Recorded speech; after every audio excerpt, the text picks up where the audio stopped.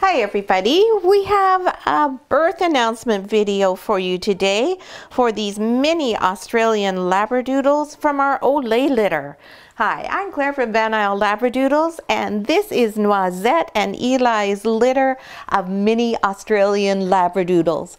In today's video, we are going to introduce you to each of the puppies, tell you a little bit about them, what their colors and patterns are, their gender, tell you their birth weights. We're going to give you a little bit of an update on Mama Labradoodle Noisette and how she's doing, and we're going to tell you the story of the delivery of this litter.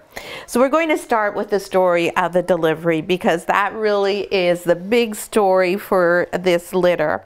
Now, one of the things we told everybody on the reservation list for these Labradoodle puppies was it's going to be a surprise as to what color the puppies are because we're going to be expecting a rainbow litter. We were expecting that we could have every color and every pattern available in this litter. And as you can see, we do have pretty much every single color in the rainbow here. But the big surprise was Noisette decided she would have these puppies on her own to start out with.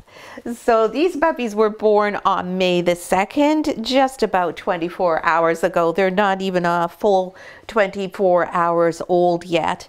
And overnight, Noisette was on the bed with us, and she was a little bit up and down a few times. She did a little bit of scratching on the bed, but she wasn't panting or showing us any of the typical signs of first stage labor. So we weren't at all concerned about her giving birth imminently. That was in the overnight of May 1st to May the 2nd. The puppies were born on May the 2nd. Noisette's due date was May the 4th. So we thought she's probably starting to get ready, and we anticipated the puppies likely arriving maybe overnight between May 3rd and May 4th. So that was all fine. We got up for the morning. We were dealing with the other dogs and the puppies. Noisette came into our doodle den in preparation for breakfast. And we usually leave the dogs in there, the older dogs, to go to the bathroom. And then we come out and we get all of their things ready for their breakfast preparation, which we were doing.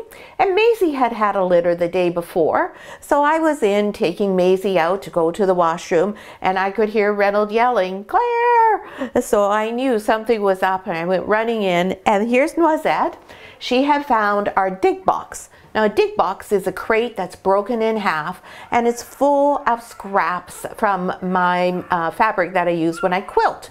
And so it's really good for mama dogs when they're preparing for their puppies so they can dig everything up. And there's Noisette. She had made a little nest to welcome her little family here. Now you can see they're all thriving. They didn't miss us being there whatsoever. So when we found Noisette, in about 15 minutes she had delivered the first 3 puppies.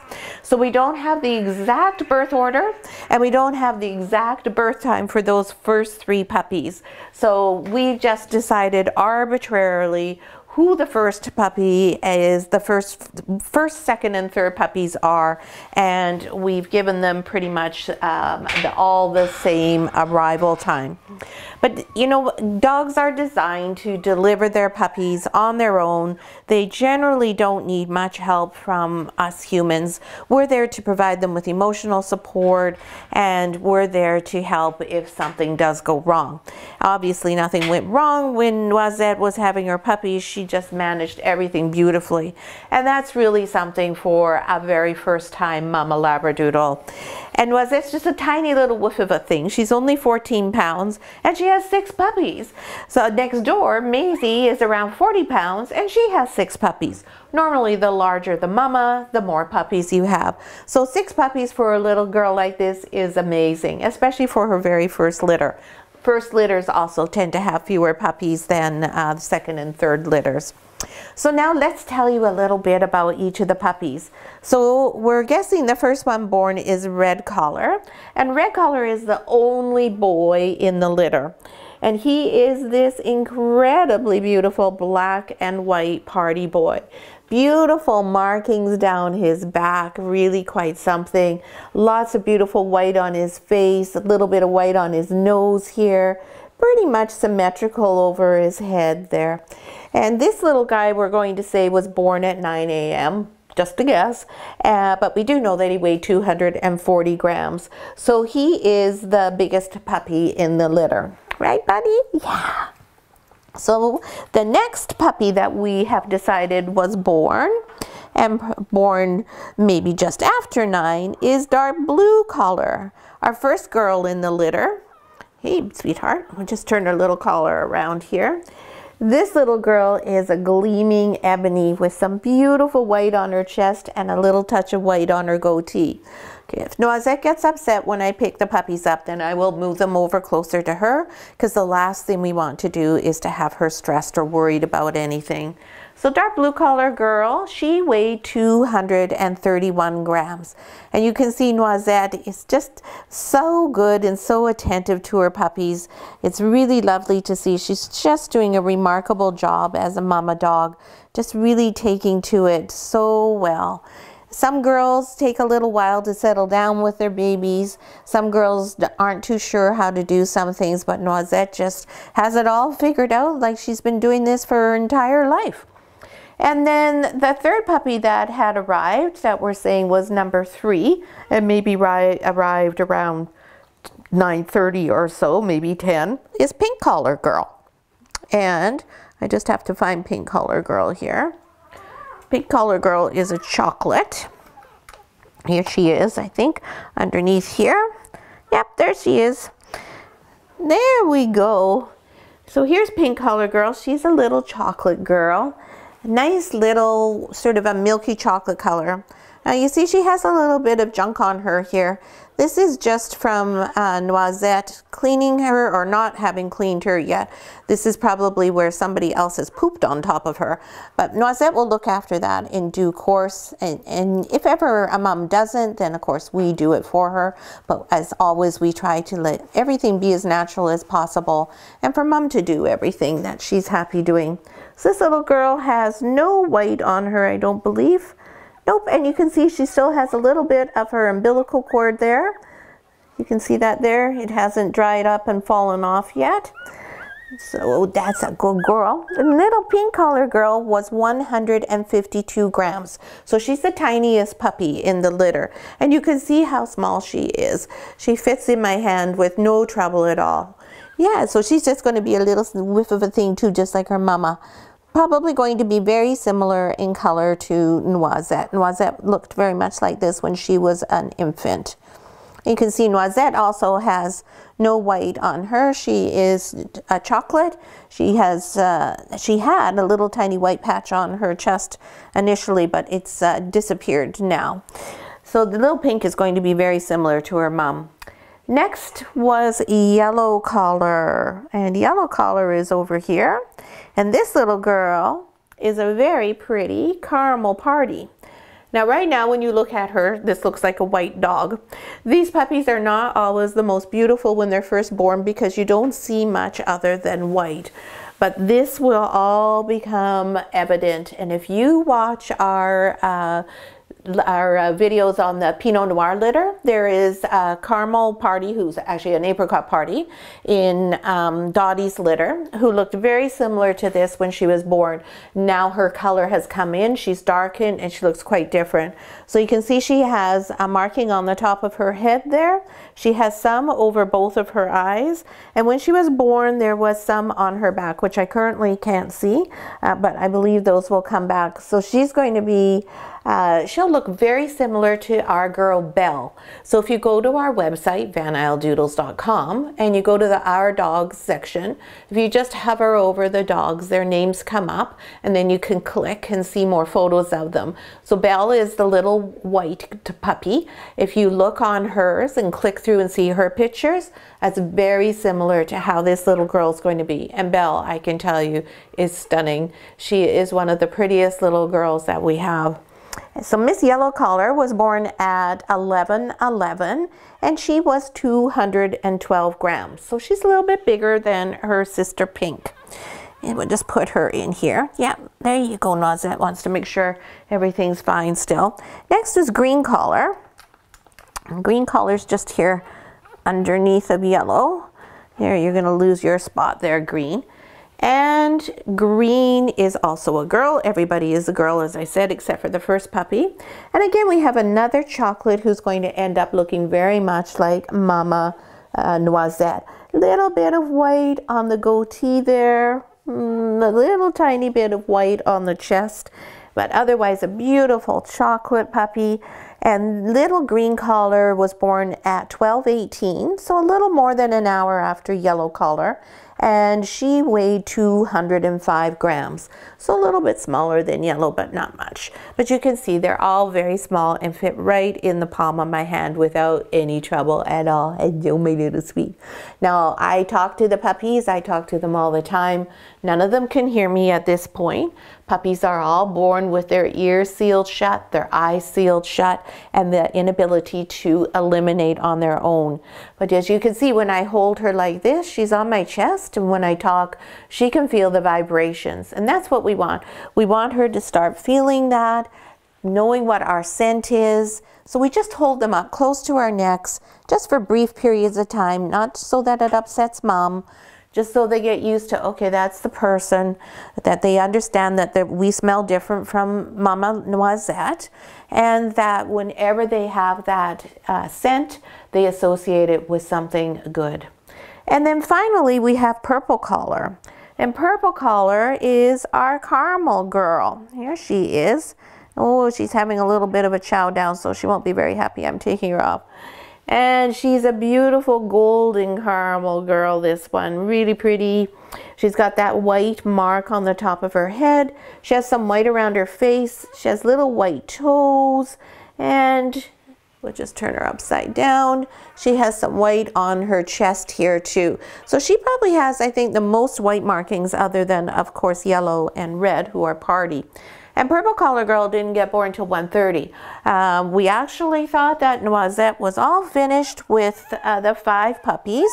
And so we had used our Doppler and we had palpated her. And it felt like, nope, felt like she was pretty much empty.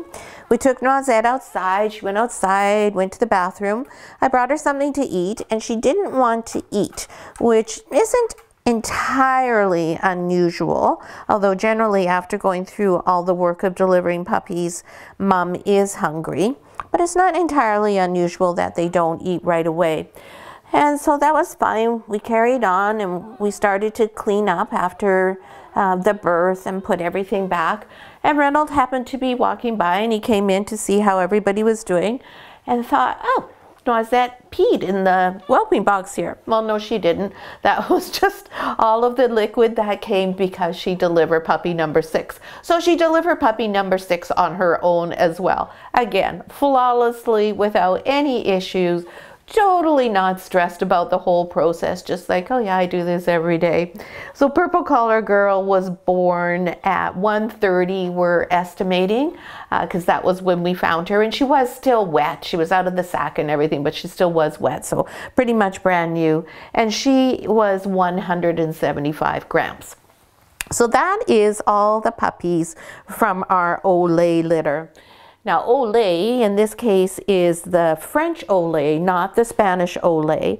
And the reason we called it that was with milk, and that's because Noisette is a beautiful dark coffee color, and Papa Labradoodle Eli is a white color like this, so it's with milk, and that was why we named this litter that. And you can see that we have our little milky bits here, and this is slightly less milky, and then we got some little bit of milk in our coffee, and then we've got our black coffee here in black color, and then of course in red color who's black and white. So I guess that's maybe a half and half. So that is all the puppies. Right now you can see Noisette sound asleep. She's still catching up. She's doing very, very well though. I mean, my goodness, you couldn't ask for a better mama dog. You'd think that this was her 3rd litter and that she was going to be retiring. Not that this was her first go at the whole process of motherhood. She's so calm. She's so gentle with her puppies. Some girls, when they first have their puppies, they tend to go around them like this and they don't expose the whole milk bar. Noisette's got that all figured out. She's just like, I can't believe how well she's doing. She's eating beautifully. For the first 24 hours, we limit the amount the girls eat so that they don't get an upset stomach and diarrhea. But she is right up to already pretty much her double what she was eating before. She's definitely hungry. She's not, she doesn't have a ton of fat on her. She was not the easiest girl to feed during her pregnancy. So we will be fattening her up a little bit now that she's nursing and making sure that she has a really full and rich diet with a good amount of fat and protein in it to help her keep healthy and add a little bit of weight onto her here so she's not taxed at all. So if you're one of the families on this litter list, you will, of course, enjoy watching this video, I'm sure, and seeing your puppy. You'll also hear from me weekly with different topics that we're going to talk about. Getting your house ready, choosing a vet and a groomer and a trainer, what to do about feeding, what is socialization, a myriad topics that we're going to address and learn together there so you're fully prepared and feel really comfortable when your puppy comes home. This may be your very first dog, or it may be you haven't had a puppy for a number of years. And things in the canine world change rapidly. Nutrition and socialization are the two things that have changed more than anything else. But then learning together with your dog is also undergone a dramatic change. We don't even really call it training so much anymore as learning, because it's you and your dog learning together, and it's establishing a bond, not who's the boss and you will do what I say. We've learned over the years that that's not effective, and that the most important and key thing we do is build that relationship with our puppy, earn their trust, earn their respect, and then everybody lives happily ever after. So you'll receive a lot of things from me on that. One thing I would caution all of you to do is please don't rush out and start buying tons of things for your new puppy. I know that's so tempting to do. Go get a couple of toys, but please hold off on any equipment purchases, anything of any significance, no food. Wait till we've gone through all of that learning together, because there's many things on the market that are totally inappropriate, many things that are actually downright unsafe for your dog. So that's all part of the process we're going to go through together. So the most fun thing you can do right now is get together with your friends, your family, and start thinking of a name for your puppy. Try to think of something that's really unique. So when you are out with your dog and you're playing and you call, "Hey, Rover," 16 dogs don't all turn around and look at you. Something that's different that your dog knows, that's me, and they know that that is just them and that they're not Rover. And speaking of which, I have never met a dog named Rover or Fido yet. But there's many common names. If you use Google, you could Google and see what the most common names are, and then maybe try to find a variation on one if you like it, or something that's a bit different. And if you can do something with 2 syllables, that's really great, so you can shorten it. So Noisette, lots of people call her Noisy, or whatever you might come up with as a nickname for her name. And then the dog learns when you use their nickname, that's when everything's happy and everything's going well. Whereas if you really want their attention, it would be Noisette. And they learn that, oh, if it's my full name, somebody really wants my attention. So it's important that you're able to do that. Now you can have a name like Rain and do something like, oh, Rainy or Rainette or whatever you do. Ripple is only 1 syllable, and she probably has 15 different nicknames. So just think of something that you can use in multiple ways, and a name that's really easy for everyone to remember and pronounce, especially if you have children or grandchildren who are going to be part of your puppy's lives. You want them to be able to easily say the name. So don't pick something like Geronimo, because that's really hard to say if you're 3. You'll get a raw, raw, raw, raw, and the dog will have no idea. And you want your puppy to respect your children. That's a really important and fragile bond to build. And so one of the ways you can help do that and set everyone up for success is if you have a name that they can readily say. So I hope that gives you some little tips as to how to pick out a great name for your puppy. I hope you enjoyed meeting them all, and I hope you join us every week to watch them as they grow over the 8 weeks before you take them home. You will hear from me, as I said, every week, both with a litter update video such as we did today, and also with a learning topic. We'll also have a question and answer session via Zoom, and of course the really fun day when you come for your puppy family visit. If you have any questions or comments, please don't hesitate to post them below. I'm more than happy to answer any questions that you may have. If you like the video, give us a thumbs up. And if you haven't subscribed, maybe take a moment to do that so that you don't miss out on any of our litter updates. I always recommend to everybody that you watch all of our litter updates as we try to speak about something different in each litter and give you a little bit of a tidbit of information that's different for every one of them. So this is our 6 mini Labradoodle puppies from our old Lait litter. That really should have been called our Great Big Surprise litter, I think. Thanks so much for watching, and we'll see you again next week.